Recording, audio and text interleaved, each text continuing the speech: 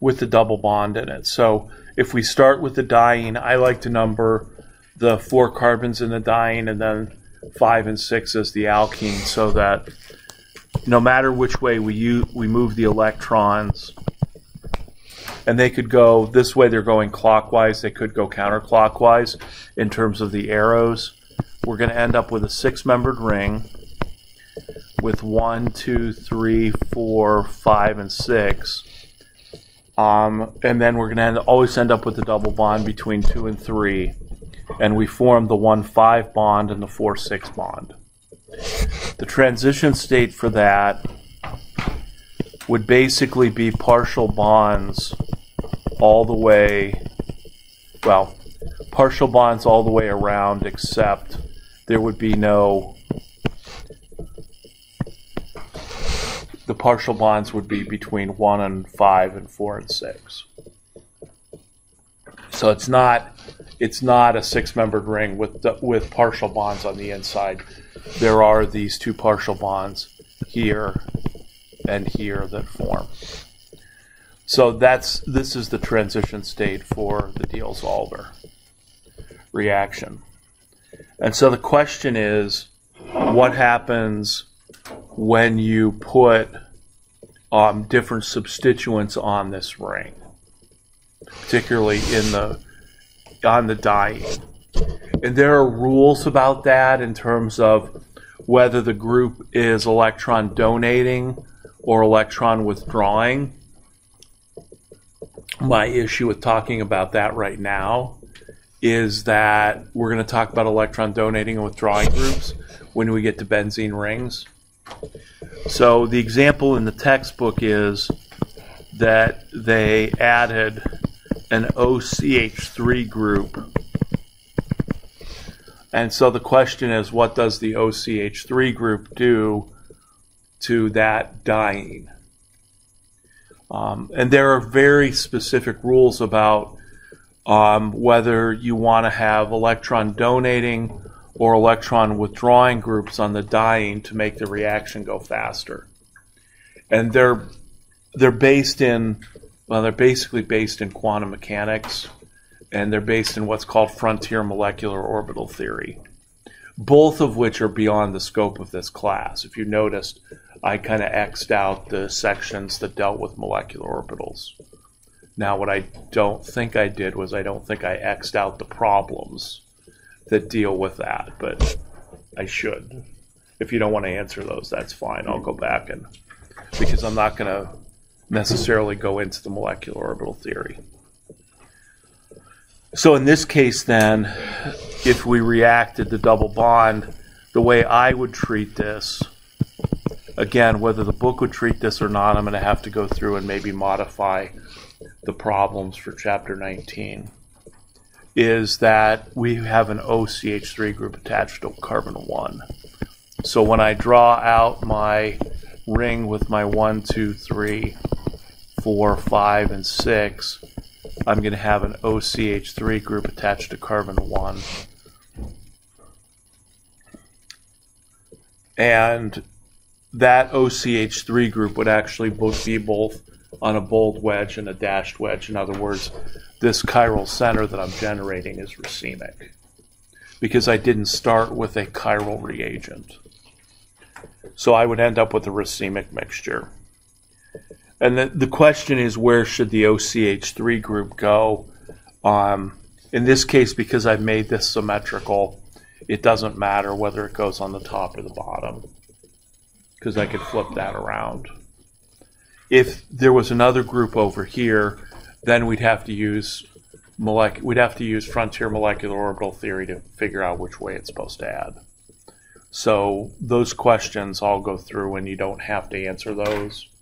And Don't go back and I'll give you a list of questions you don't have to do for chapter 19. But they're these ones because I don't want to get into that molecular orbital theory. That's a whole other class unto itself, which I haven't taught for about 12 years. So I'd have to go back and refresh myself on what the frontier molecular orbital theory rules were.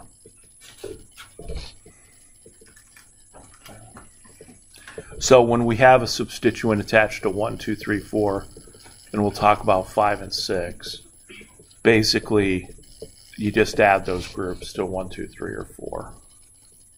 Now for 5 or 6, there's going to be another set of rules for those.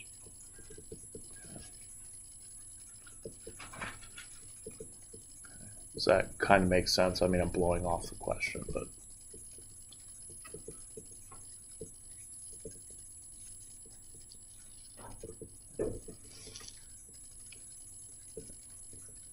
So in terms of our Diels-Alder reactions, let me just pull up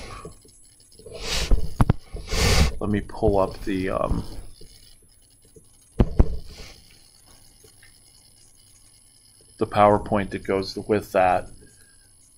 There are several rules that you want to work with that we have to obey when we do the Diels-Alder reactions. And one of the things I'll point out here is, let's see, that's February 22nd. So that's all. So Friday's stuff is already posted. I'm a little bit ahead for once. Oh, as you can see, there's a take-home quiz that's up here that you can pick up on your way out. So let's see, PowerPoint notes.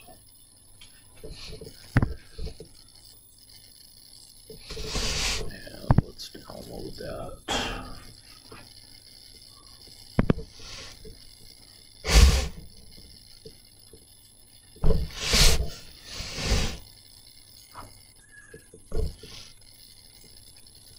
And the rules have to do not necessarily with the regioselectivity, which is whether the methoxy group, the OCH3 group, would be on the top or the bottom, but more along the lines of some of our rules. So here are the rules. The number 1 rule is that the diene has to be in what's called the S-cis conformation. So what does that mean for the S-cis conformation? Basically, with the diene, what we have is we have a sigma bond here. And so this S stands for sigma bond. So in order for the Diels-Alder reaction to occur, carbons 1 and 4 have to basically be able to sit over the 2 carbons of the diene. And in order for them to be able to do that, so if I have my diene like this, in order for them to be able to sit over the diene, the 2 double bonds have to be cis. But S-cis means that there's a rotation around that sigma bond. So when the double bonds are cis, this is called the S-cis conformation.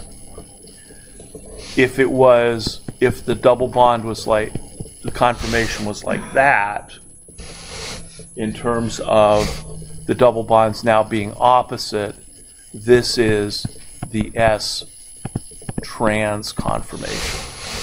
And the S-trans conformation, carbons 1 and 4 are too far away to sit on top and match up perfectly with the double bond. That's too big of a distance. Because what happens is that here is my diene, down here is my all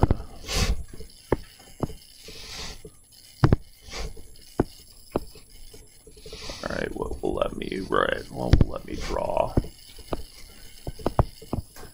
So here is, this part's the diene, and so these 2 carbons right here are the ones, and they're going to have to sit perfectly at the same distance as the alkene. And so what happens is they form the bond at the same time.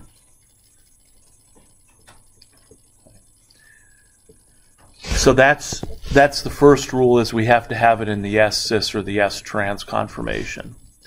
Now, he'd say there is free rotation. So which one of these two conformations is favored? The problem is that it's the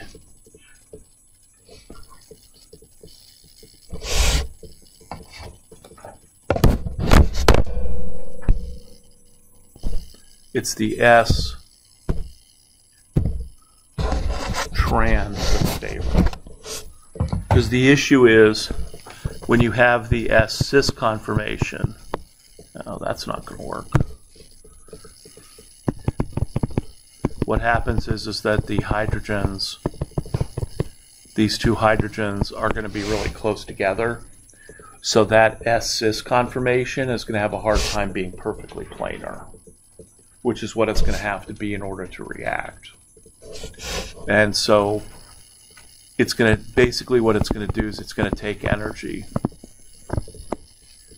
to make this planar and then get the Diels-Alder to react. So the more stable conformation is S-trans. That's more stable. So what we have to do with any kind of non-cyclic diene is I'm going to have to add energy to it in order to make it S-cis.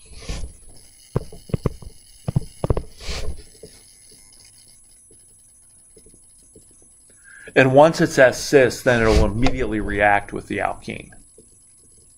So once this is in the S-cis, it then immediately reacts with the alkene and forms the Diels-Alder product. Jacob? That's why we reflux.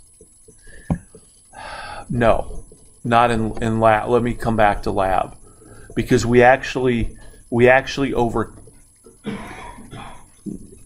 there are ways to overcome this. So you've got to put this in the S-cis. Yeah, partially the reason that in lab we had to reflux was to put the butadiene into its S-cis conformation. But also the biggest reason we had the reflux was because butadiene is a gas. And so if we wanted to do our reaction from last week in lab, where we reacted butadiene with maleic anhydride to make that product, we would have had to like bubble in butadiene. And it's not that butadiene is hard to get. I mean, all of your tires are made of what's called polybutadiene. Polybutadiene is rubber. Whether it's synthetic rubber or whether it's rubber, nobody makes tires from the rubber tree plant anymore. I mean, when they started to use rubber, they almost killed all the rubber tree plants. So they had to come up with a synthetic way of making the butadiene and then making polybutadiene. So it's not that we did that. It's just our experiment said we're going to make that by using the sulfolene or the butadiene sulfone. So what happened was that when we heated this in lab, then this pair of electrons would go here, this pair of electrons would go here. We would break the carbon-sulfur bond. So what we ended up doing is forming SO2, which was the white gas that you saw was SO2. And it was SO2 reacting with the water to form a little bit of sulfuric acid. And then we made the butadiene, which would have been in its S-trans conformation. So as we're refluxing, we're not only cracking this to make the butadiene, but then it's also causing it to flip around. And if you didn't heat it to a high enough temperature, you wouldn't have cracked this, and so you'd end up with just maleic anhydride and the butadiene in your sample. And so we had to make sure that we refluxed it sufficiently to do that.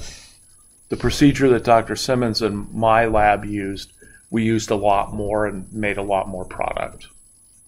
And then Dr. Kwan did a micro scale, and what I found was the micro scale, you may have had you had to be really careful that you actually cracked it, whereas the other one was a little bit better.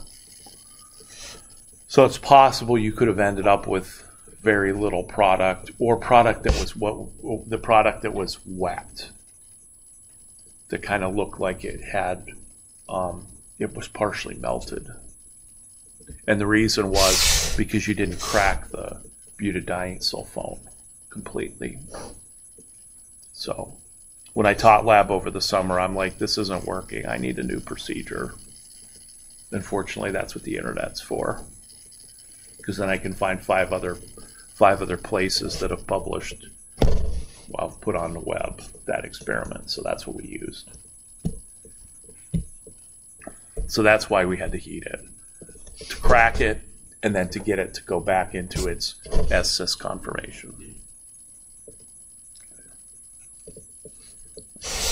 The lab is relevant to lecture and vice versa. So particularly when the experiments are pretty close together. All right, so rule number 1, you got to put the diene in the S-cis conformation. Now, the problem is, and let me write a reaction and ask this question. So,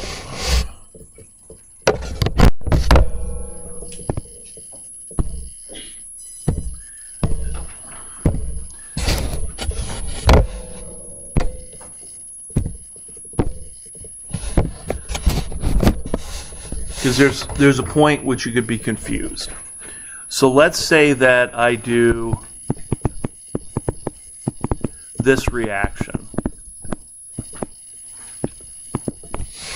And one of the things that we'll find out is when we know formally about electron donating and electron withdrawing groups, the diene should get the electron donating groups, and the alkene should get the electron withdrawing groups.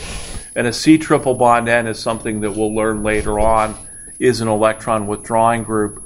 The C double bond O with the anhydride that we used in lab is also an electron withdrawing group. So I just made this alkene reacting that diene. Now, does anybody think that this reaction will not go, that this is a no reaction?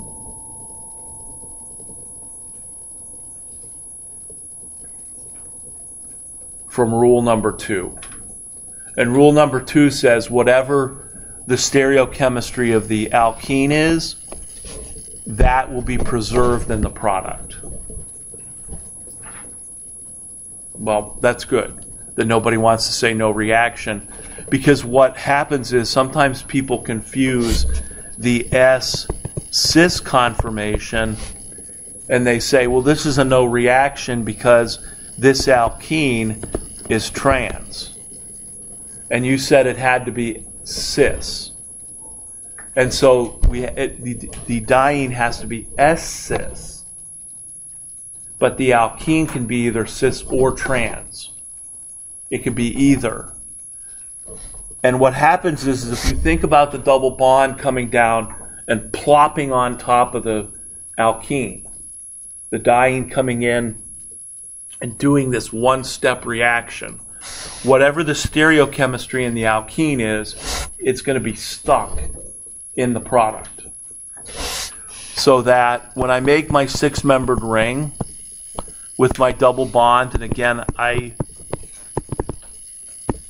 as you're doing these for the first couple of times, you may want to put numbers on here so you know where everything goes.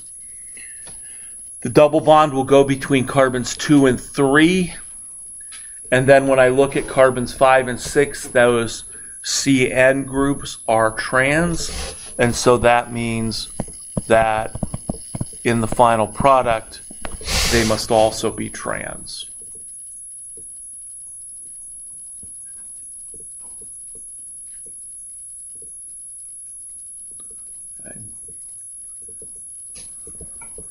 So what I found is sometimes people confuse S-cis requirement with the cis or trans of the alkene. So a trans alkene will react. So will a cis. But whatever the stereochemistry is, that's going to be the stereochemistry of the final product.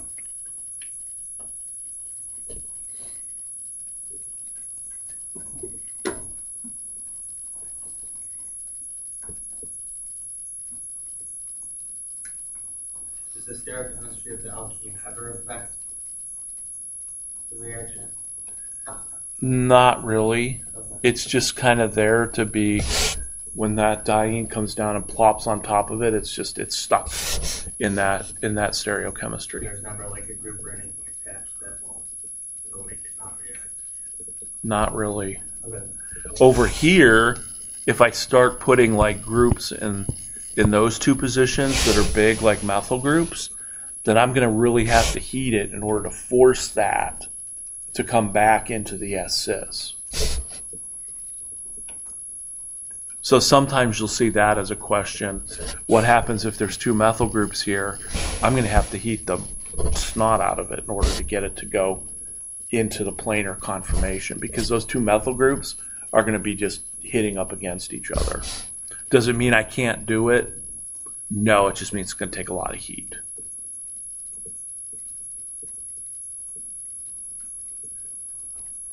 When you get a racemic mixture, You would always get, you're always going to get a racemic mixture of this.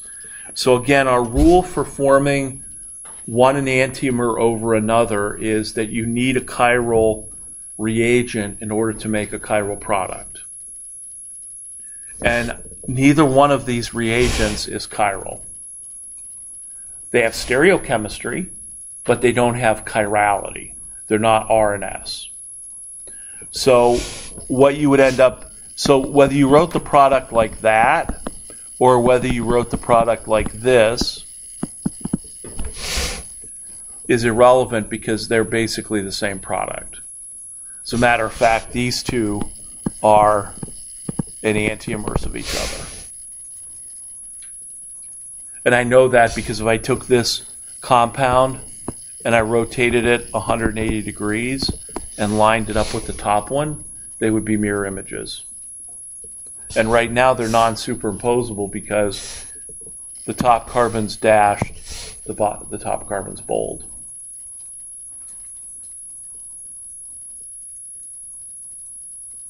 So you'll always make a racemic mixture unless you start with a chiral molecule.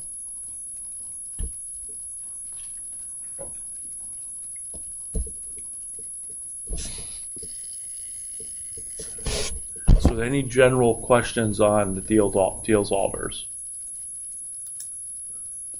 So the basic Diels-Alder is a butadiene, is a 1,3-butadiene molecule with any alkene.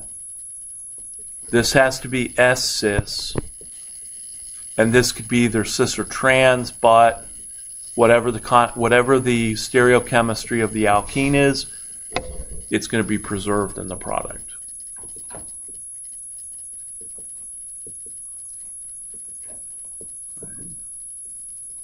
Kind of with me? So the third rule, which I'm going to not go to right this moment, deals with what happens when I have a cyclic diene. Now, one of the ways that we can force the diene to always be S-cis is to use a cyclic diene. And our cyclic dienes are things like this. 1,3-cyclopentadiene. And you'll also see, at least in problems from me, you'll see 1,3-cyclohexadiene. Because I made these systems cyclic, that group is pinning the diene to be absolutely cis, S-cis. So these molecules react very, very quickly and very easily. So much so that actually, because the Diels-Alder I used to do was that we used to do in lab when I taught second semester regularly, which kind of is now, but there was a long break when I didn't. We used cyclopentadiene to react with that same maleic anhydride molecule that we did last week. And the problem is when the cyclopentadiene lies around in the bottle, it decides that it's going to react with itself. So it reacts with another cyclopentadiene acting as the alkene, and the cyclopentadiene acting as the diene. And so it makes what's called dicyclopentadiene. And so what you have to do is you actually have to heat that slowly and crack the dicyclopentadiene molecule, and then distill off the cyclopentadiene and keep it at like minus 20 degrees, or else it reforms. So it would take me like 2 days to make all the cyclopentadiene because I had to crack it. And it's a little toxic, so we decided to sort of eliminate that and use the sulfoline. But there's an advantage then of pinning the diene by using a cyclic one, but now that gets us to rule number 3. What happens when we react a cyclic diene?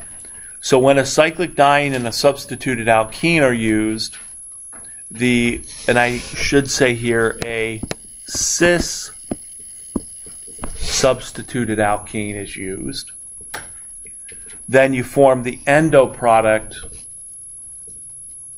versus the exo product. Okay. So this only happens with a cis alkene and a cyclic diene. Okay. So let me show you a couple examples. Here's example number 1. This one.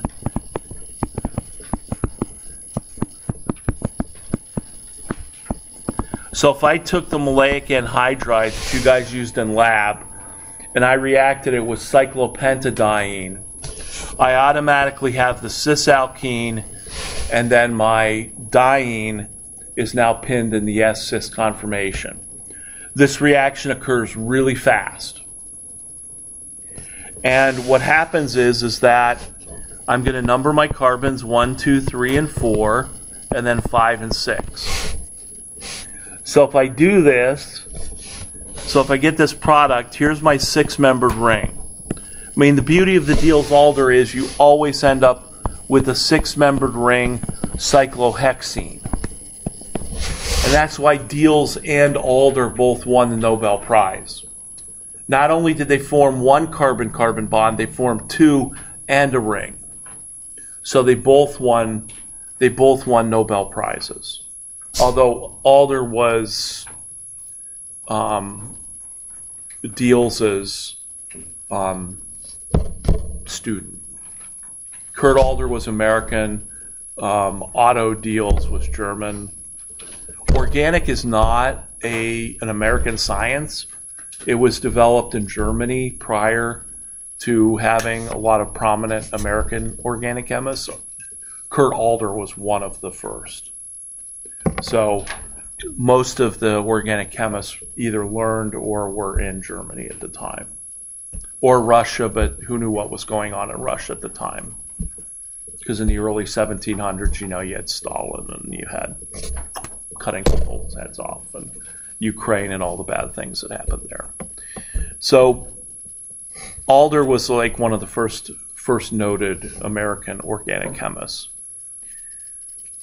So you had this 6-membered ring that's formed. Now, what's attached to carbon 1 and 4?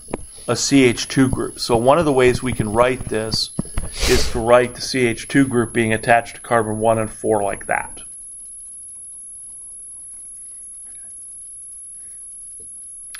And when we do that, we have to choose. Do we want to make the CH2 bold or dashed? Because here's what this structure looks like. This structure looks like this. As it stands now, here's carbon 1, carbon 2, carbon 3, and carbon 4. This is the CH2 of the 5-membered ring. So there was my original 5-membered ring attached to carbon 5 and 6. So what I actually am making is a bicyclic or a bicyclo compound. And since there's what, 6, 7, this would be a bicyclo. Then we'd have a parentheses. It would be a heptane. And it would be a 1, 2, 1, 2, and a 1.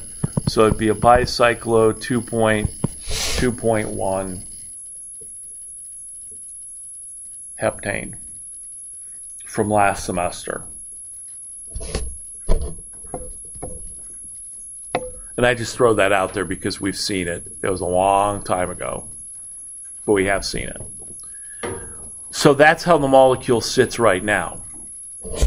Well, that's how the molecule sits right now with the double bond between 2 and 3. So we know that we have to put this maleic anhydride molecule, it has to go cis on 5 and 6. So if we look at the 5 and 6 position, there are there's basically two positions here. There is an equatorial position and there is an axial position. And so the Diels-Alder quantum mechanical rules are very specific that these two carbons, this group, has to go into what's called the endo position. So this position is the exo position. These two are exo, and then these two are down, and they're in the endo position. So it's kind of like these are axial positions, and the exo is equatorial.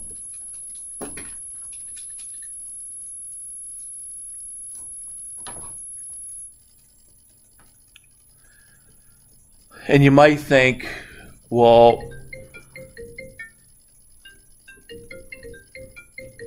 how is my iPad set up on my phone? Okay, so what does this mean? Here's how I kind of think of it. Just stop. Thank you. Here's how I kind of think of it. I kind of think of it in terms of endo and exoskeletons. Right? An exoskeleton, exo means what? Outside. Endo means inside. So I kind of look at this molecule right here as having kind of a cylinder. It's kind of its own cylinder. And so the groups that point out are exo, and the groups that point down in the cylinder are endo. I mean, that's just how I think of it, to remember those two. So what happens is we have no choice but to force, by quantum mechanical rules, this product is going to become endo. So let me go to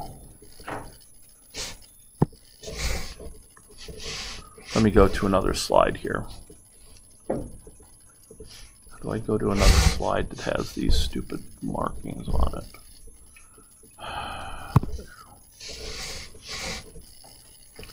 Okay. So here's my ring. Then the C double bond O, the O down here, the C double bond O would be attached like that. And then there would be an H and another H equatorial. So that's how the endo product would look. And that's going to be the only product of this reaction. So it's going to have the C double bond O, the anhydride carbons are going to be attached are going to be attached to the axial positions.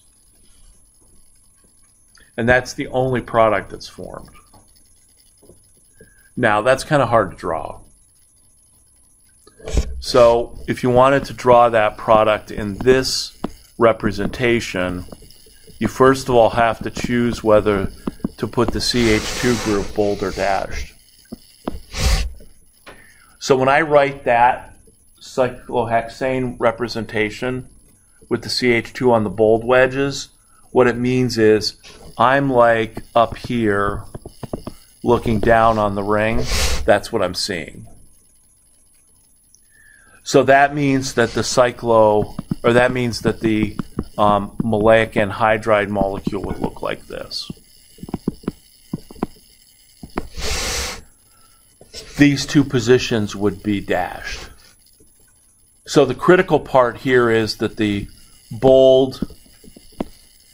bridge, this is called the bridge, that the bridge and the substituents have to be on opposite wedges.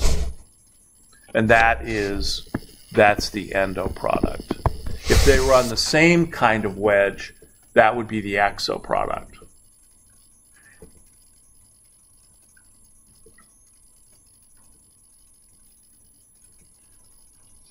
So in the Diels-Alder rules, you must always, with a cyclic diene and a cis alkene, both groups must go into the endo positions. Okay, they can't go anywhere else.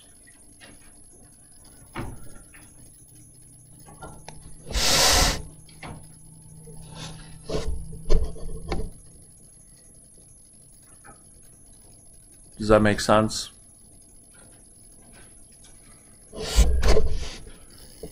So then you may ask the question,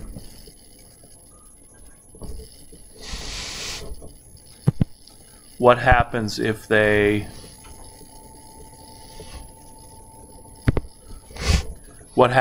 trans?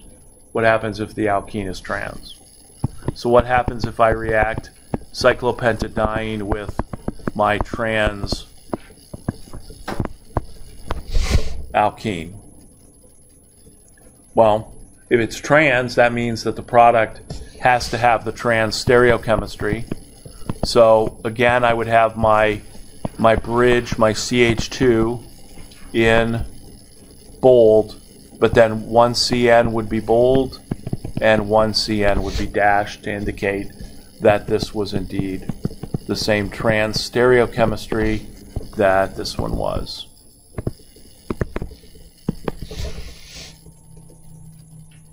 So the stereochemistry is preserved.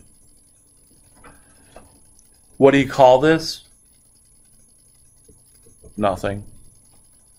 It's not endo. It's not exo. It doesn't have a name.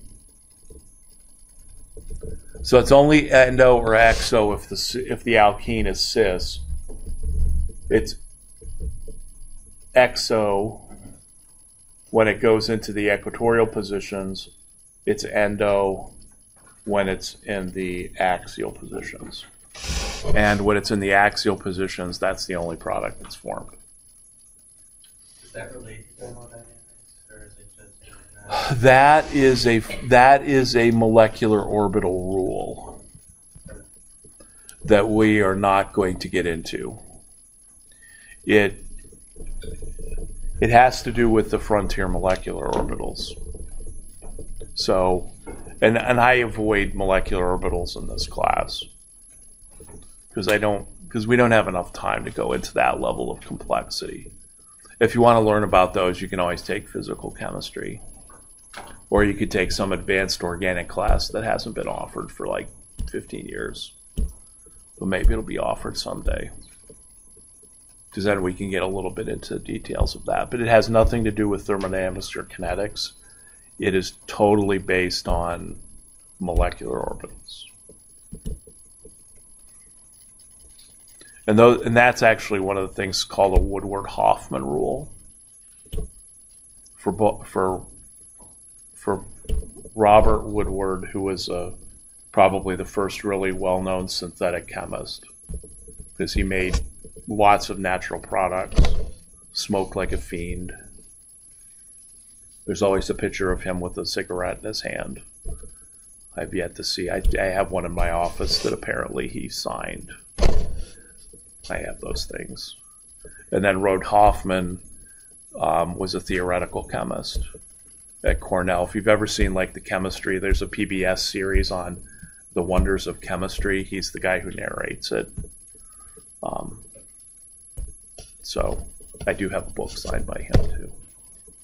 I gave 2 books to one of my colleagues when he was down at Case, and he signed both of them, and then she took the other one.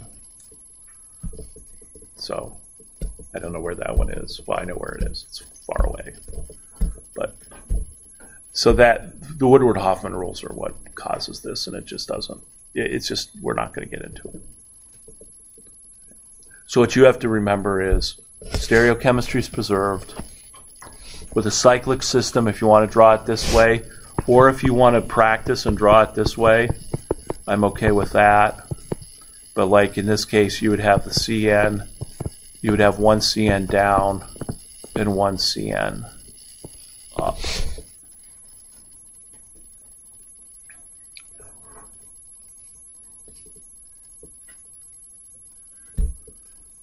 Okay.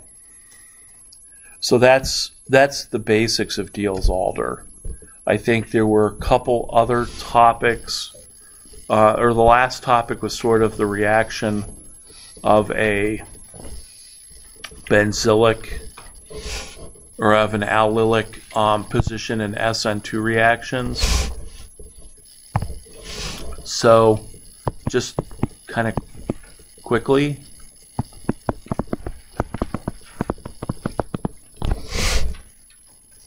if you react to an allylic halide with a strong nucleophile, you are going to get an SN2 reaction. And you might say, well, is the double bond here going to affect the rate of that SN2 reaction? And the answer is yes, it will. But in order to explain why that's the case, we actually have to draw out our SN2 transition state, which we always have to do whenever we're doing an SN2 reaction. And what happens is that we know that what would be the charge on the hydroxide in the transition state? Delta minus. How about the chlorine?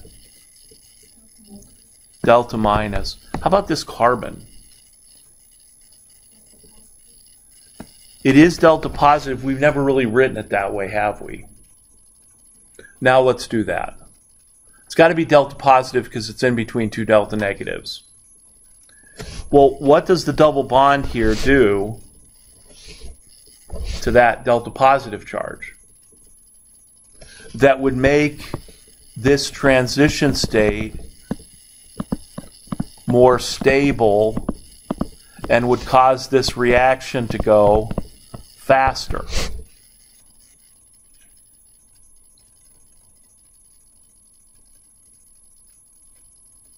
Does it push some of its electronegativity towards the slightly positive? Yeah, it's going to stabilize it. So double bond's going to stabilize that carbon by being able to share some electron density with that delta positive charge. So even in an SN2 reaction, allylic carbons react faster than primaries because of that extra stability in the transition state. And so this introduces the idea that this is actually delta positive. Now I know some people have always written that carbon delta positive, but it's something that we just did formally today.